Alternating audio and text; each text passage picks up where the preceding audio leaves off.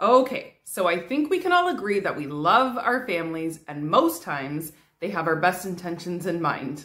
But when it comes to things like holidays, get-togethers, any celebration involving food, things can get awkward real quick. Aside from having to constantly justify or explain the food we put in our mouth, no, really, beans are a great source of protein. They just don't get it. Somehow, when they hear the words plant-based or vegan, they automatically assume that you eat like a rabbit. So this Thanksgiving, I'm gonna help you shock them and shut them up. You're welcome. By giving you an easy recipe that is sure to be a crowd pleaser at Thanksgiving dinner. And I'm gonna even argue that it will especially impress your non-vegan friends and family. Let me know. And to all my fellow Canadians, I know this is super last minute, but you can take comfort in knowing that you are not alone. I totally thought Thanksgiving was 2 weeks away still, so I'm in the exact same boat, super last minute. But that's okay, this recipe is super easy to whip up, and honestly, it's exactly what I'm bringing to my Thanksgiving dinner, and it can be what you're bringing too. So let's go check it out.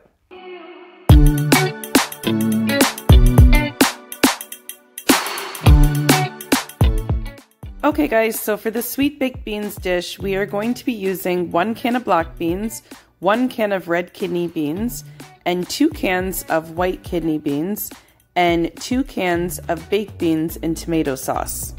I just want to point out that my husband grabbed the wrong can, so the one on the top has no oil and the one on the bottom actually has oil in it. I'll always have to be paying attention to those ingredients. So for this recipe, I'll just be using the top one, but for you guys, you need 2 cans. We will also be using 3 peppers. Any colors will do, but the prettier the colors, the better for this recipe. 2 apples, 1 medium onion, and 4 stalks of celery. And for our oil-free dressing, we'll be using 1 cup of ketchup, 1 cup of maple syrup, and 1 tablespoon of honey Dijon mustard. For anyone watching their sugar intake, feel free to cut the maple syrup down to half of a cup. Keep in mind that this recipe yields a pretty big batch of beans, so it's not actually overwhelmingly sweet per individual serving. Okay, so I've went ahead and chopped up all my peppers, onions, celery, and apples into bite-sized pieces. As you can see, I chopped them all relatively about the same size. Okay, so we're gonna start by water sauteing our onions first. I do this by just adding a little bit of water to the bottom of the pot. I let them simmer on high heat for about 5 or 6 minutes before adding the other stuff. Next, we're gonna throw in our peppers and then our celery and give everything a good mix. Notice that I didn't throw the apples in at this point. I like to wait until the end to throw the apples just to keep them a little bit on the crunchy and sweet side. Once all your veggies are in the pot, you might need to add a little bit more water to continue to water saute everything. I usually let the veggies cook for maybe another 7 or 8 minutes until they're soft but not too soft. And if you're someone who likes an extra crunch, then don't even cook them that long. Honestly, maybe even an extra 5 minutes or so will do. Keep in mind that this bean dish will still be going in the oven, so all the veggies and beans will be cooking even more. With that being said, preheat your oven to 350 degrees. Now it's time to throw in the apples once your veggies have reached your desired texture. I usually let these water saute for only about 2 or 3 minutes, and I find that that's perfect. After that, take them off the heat and we're ready to add the beans and the sauce. There's no particular order that I put the beans in, I just make sure that they're all rinsed off really well.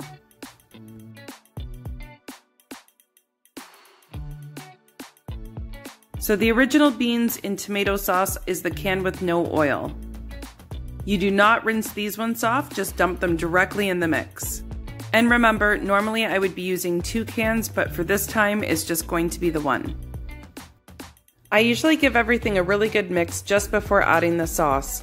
Just look how beautiful this is. Look at all the colors. It makes such a beautiful dish.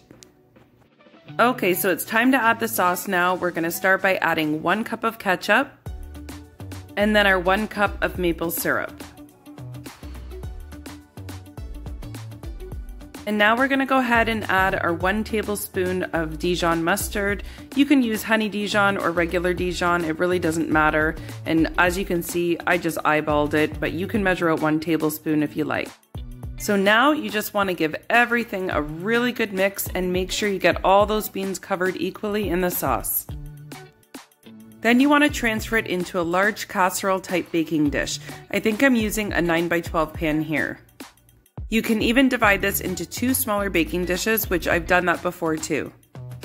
So you just want to make sure that the beans are completely even and once again that the sauce is covering everything. And then lastly, you want to cover it completely in aluminum foil.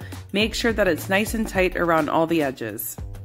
So again, we're going to bake this at 350 degrees for about 1.5 hours. If you prefer to have it a little bit on the saucier side, then take it out after an hour.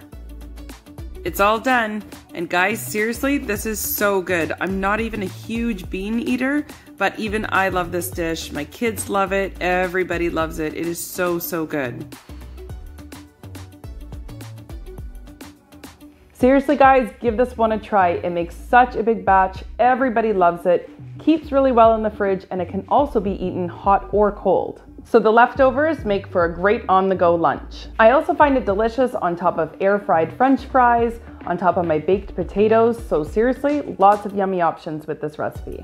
If you are new here and you'd like to follow along my weight loss journey, get all my Starch Solution What I Eat in a Day videos, my recipes, and of course my progress updates, do not forget to hit the subscribe button and the notification bell so you don't miss any of my future videos. Happy Thanksgiving, everyone. I know 2020 has been like something out of a movie, but there is still so much to be grateful for. Thank you so much for watching, guys. I'll see you in the next one.